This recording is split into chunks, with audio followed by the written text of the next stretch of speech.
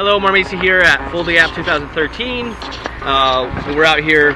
Obviously, we've seen MagFed growing exponentially in 2013. I mean, and you guys are out here. You're here today in the non-MagFed game, so that means you guys are going up against hoppers and ropes and everything, and probably holding your own, I would imagine. Hell yeah. So, I mean, what do you think is going on with MagFed? Where do you think it's headed? I mean, of course, we think it's awesome that this is growing so much, but what do you guys see?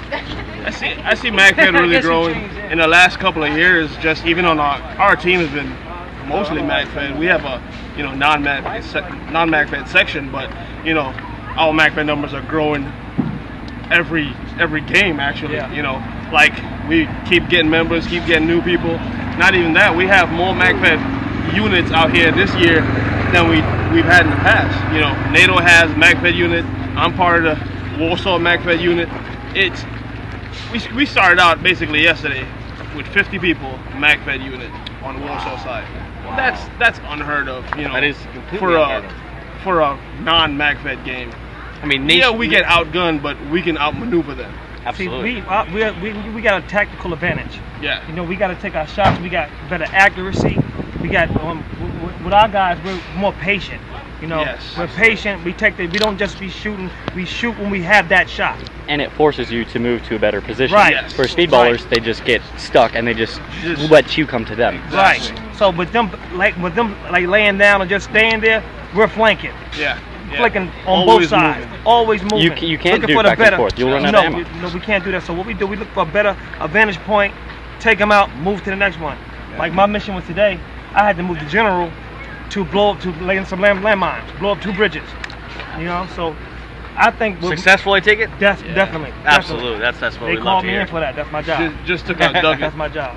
I think the realism in MagFed is what it is. Yeah. That's what it is. And the more the guns get more realistic, yeah, the more guys are gonna come. Yes.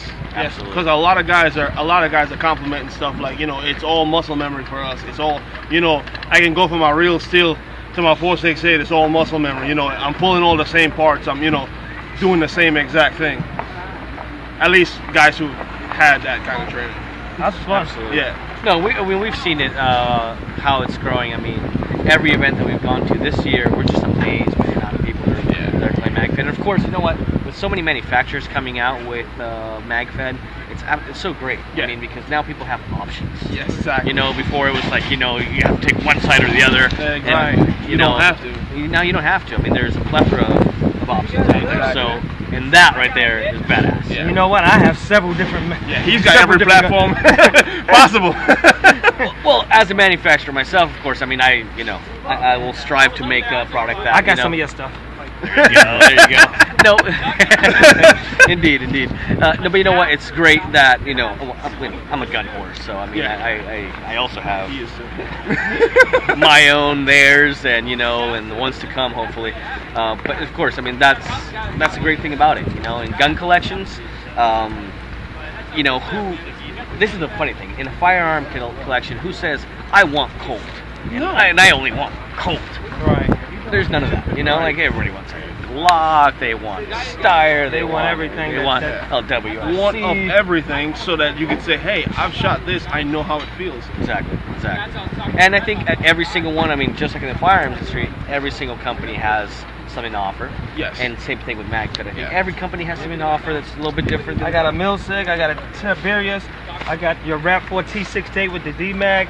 I got everything. You were shooting full auto first strike with it, so I mean 3-shot burst. 3-shot burst, so that's really cool as far as first strike. Especially in this day and age right now, there's only a handful of weapon systems that are able to fire first strike full auto. So, and you were doing it out here,